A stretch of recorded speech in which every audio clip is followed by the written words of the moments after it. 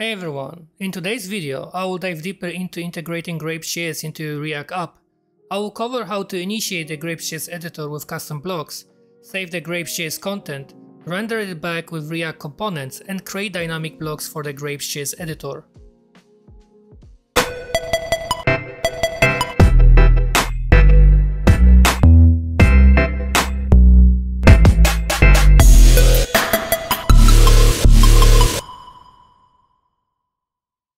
Let's start with the basics. First, make sure you have installed the GrapesJS library. You can do this by running the command npm install grapesjs in your terminal. Let's clean up our React project by removing the default content and adding Sass to our dependencies, making it much easier to write styles for our app. In the main app.js file, import all necessary dependencies, the GrapesJS library, and the GrapesJS CSS stylesheet. Now let's define two constants using React hooks: editor with useState and editor ref with useRef. useState helps us keep track of the editor state, while useRef is used to reference the editor instance directly. Make sure to import both useRef and useState from React. Next, I will initialize our GrapesJS editor with useEffect. This hook lets us perform side effects in function components, such as initializing the GrapesJS editor when the component mounts. Inside the useEffect, I will check if editor ref current is null to avoid reinitializing the editor. Then we create an instance of the GrapesJS editor. This instance is essential for managing the editor and accessing its methods. In our HTML, we can create a simple container for our editor by adding a div container with an editor class for styling purposes, and another div with an ID of GJS where the editor will be rendered. And don't forget to import the useEffect from React. In the useEffect, we also define the container property for our editor. This tells GrapesJS where to render the editor in the DOM. As you can see, with this simple setup in useEffect, we have initialized the default GrapesJS editor with all settings. Let's set up some initial options for the editor instance. For example, setting from element to false ensures we start with a clean editor. We can also define default CSS properties like height and width for the editor container. Setting storage manager to false disables the default storage manager, allowing us to handle content storage ourselves. Now let's define custom blocks for our editor using the block manager. We can specify a container where our blocks will be appended. Similar to the editor container, we'll create another div container with the ID blocks in our HTML. For styling, we can position our blocks in a flex container on the left side with the main editor on the right side.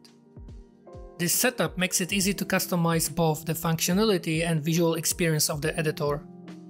To clean up the panel in the editor, we can use the panel's property to define custom buttons and options. Leaving the buttons array empty removes all the buttons from the panels, giving us a clean slate to work with. GrapesJS uses shadow DOM, which means regular CSS won't affect anything inside the editor. To style components within the editor, we can either use inline styling for each component or append our custom CSS style sheet to the GrapesJS shadow DOM. This is done using the canvas property. Now let's define our custom blocks. We can use the block manager add method to add blocks. For instance, we can add a box block with a specific content and wrap it under components category. And I almost forgot, don't forget to set the editor ref current to the editor instance and update the editor state at the end of the useEffect. To ensure our blocks are visible and styled correctly, we can define basic styles for our box block in a CSS file, which should be placed inside the public folder of your React app. This is important because GrapesJS will look for this file to style the blocks inside the editor.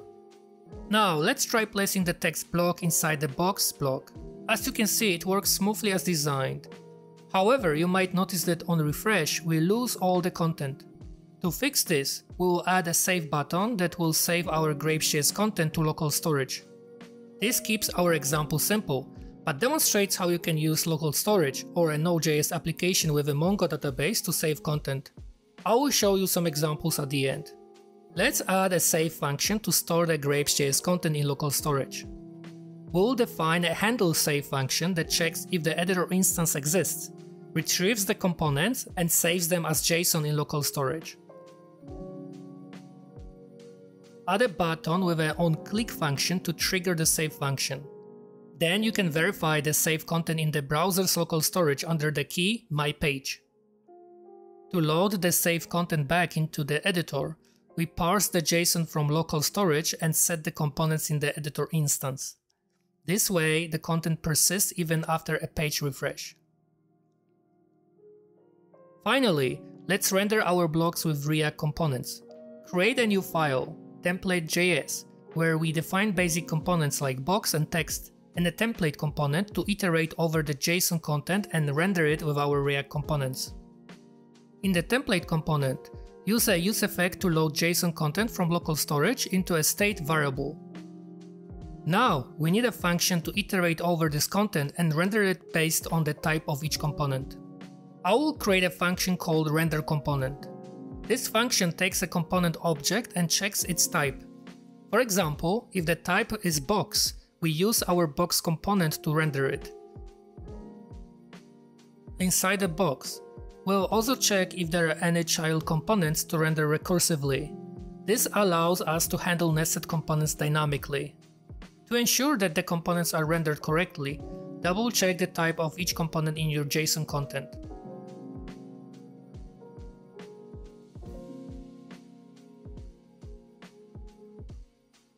In this case, I noticed that the text wasn't rendering properly because I use uppercase T instead of a lowercase. Let's correct that. And now it works. Easy, right? Let's add some more blocks and text elements to test our React app. Works pretty well. I hope you enjoyed this introduction to GrapesJS and React components.